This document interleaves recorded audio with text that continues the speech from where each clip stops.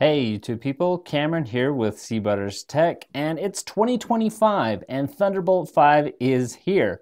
Now we've seen Thunderbolt come out on somewhat of a 5-year cadence, and right now I'm looking at two different Thunderbolt 5 docking stations because with that 5-year cadence, this may be the last dock you need for a long time. The Anker Prime TB5 docking station and the Caldigit Thunderbolt Station 5 TS5. And if you looked at the spec sheet of both of these Thunderbolt docks, they both have 2.5 gigabit Ethernet. They both support up to 120 gigabits per second transfer. They both have 140 watt power delivery to the device that they're connected to. So they're pretty similar. Where they vary a little bit is in the implementation. So we're going to look at these two docking stations a little bit closer. One of the big areas where I think the Anker excels is you're comparing these apples to apples. You have this massive power brick that's off to the side of the competitor one, which is bad for two reasons compared to the Anker, in my opinion. So, we are comparing apples to apples. Here's the input on the Caldigit, and here's the input on the Anker. But the Anker has all the circuitry, AC adapting circuitry built into it, and there's two advantages to this. One, you just need a simple cable to the back, no brick. Two, the weight of the power brick is in the docking station where it actually helps you, because when you're plugging things in, this is a very solid base, where something like this one, it's actually, this piece is quite light and the Anker is quite hefty, which is good in this scenario, because when you're plugging things in, you don't want it to flip out, you don't want the cable tension to kind of torque it. That can be a big problem. If we go ahead and compare these two just from an overall perspective, Anker has two USB-Cs, 10 gigabit per second. Same with the Caldigit. The Anker has a USB-A on the front. They both have headphone jacks on the front as well. SD card reader on the Caldigit is on the front, but on the Anker it's on the left-hand side. Still easily accessible. And going around to the back on both of these devices, let's unplug the Caldigit for a moment. There's the other benefit that you get with the Anker dock, which is it already has an adapter for HDMI and DisplayPort ready to go. The Caldigit might be fine for some monitors that are already set up with alternative display in on the Thunderbolt USB-C ports. Both have 2.5 gigabit networking, and this Caldigit has an extra Thunderbolt port to string things along. On Windows devices, it can support up to 3 monitors, where the Anker does only advertise 2. So that's your comparison. One of the other big differences with the Anker is the Anker has the extra lighting effects on the top to let you know when it's on and when certain devices are plugged in. And the other big thing, Anker, known for their charging capabilities, these front ports have up to 45 watt power delivery, where the Caldigit, only one of them has 20 watt power delivery, and the other one is 7.5. So because of the power brick and the only 20 watt charging on the front, if you want to plug in your phone in an easily accessible place, this is the place to do it. I think the Anker is a much better pick when it comes to quality of life. Okay, so in order to test the Thunderbolt 5 capabilities of this, believe it or not, Thunderbolt 5 devices are still slightly rare in the wild, but they're coming online quickly. For now, I have this 2 terabyte SSD external drive that does support Thunderbolt 5. And I wanted to demonstrate what kind of speeds Thunderbolt 5 can get you with the same drive.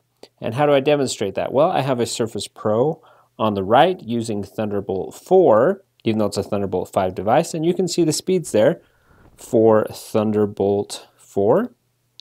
And the max speed that we got on the read was 3874.82. Okay, well, let's plug that into the Anker dock on the Mac Mini with the M4 Pro, which does have Thunderbolt 5, and see how the speeds improve. Now, I would use the same software for this, but they're completely different OSs, so I'm going to be using a different disk speed test, but the sequential style reads should be the same between the two for a mild comparison.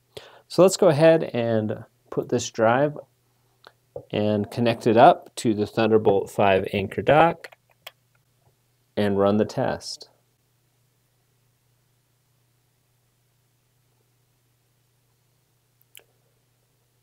Okay, and there you can see we are getting 4,748 versus 3874. So we're seeing a lot higher megabyte per second on the read, and the writes as well are quite a bit higher.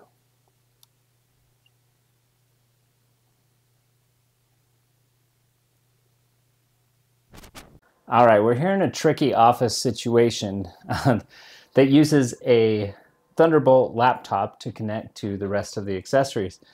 The obstacles that we have to deal with that so far have required 3 different devices: USB-C to DisplayPort adapter that actually has a very short cable here. We've got a USB 3.0 switch, and we have a power adapter underneath the desk that's mounted down there, and we still have issues with it. For one, this particular adapter doesn't seem to support the right resolutions and refresh rates for this large ultra-wide monitor. Also, the 65-watt USB-C adapter we have connected in here does not power all laptops equally, and a lot of them complain they're not getting enough power. So hopefully the Anker device is going to help us solve all of these problems and clean up the space so it's a lot easier to work here. All right, let's take care of this. Okay, so I was able to get the Anker dock installed and it's working great. And what's even better than the fact that this computer is now powered 100%, not complaining, is the fact that if we look here, go ahead and come closer.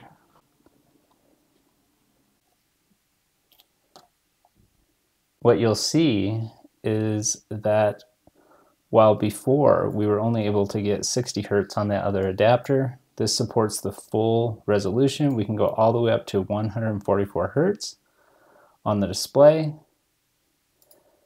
No flickering, and look how smooth. Well, you can't see through the camera, but take my word for it. It's pretty smooth. And what's most cool about this is it's all going through one single cable. So you're done with your laptop. All you do is unplug that cable and you're on your way. Okay, so at this point, we've got a really nice desk set up. You can see the Anker dock here with its lighting effects. Really nice.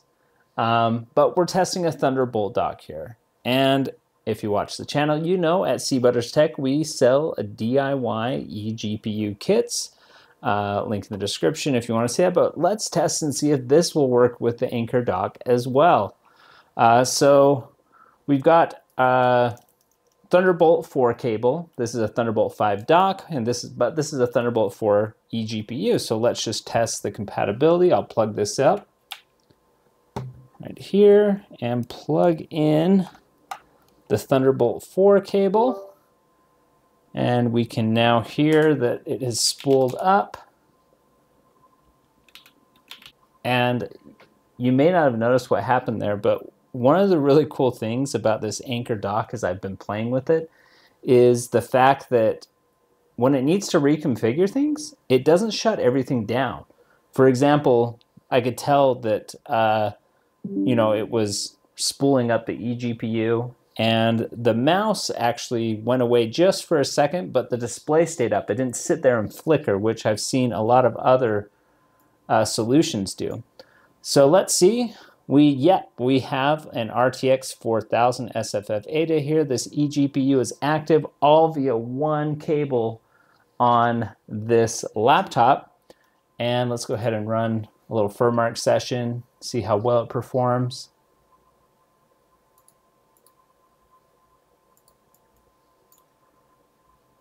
And there we go, chugging along at 166 frames a second. So all over one cable to this dock. We've got power to the laptop. We're able to use an external GPU. We're able to run that monitor at the full 144 hertz refresh rate. Pretty impressed with this Anker dock. It's a really solid piece of kit.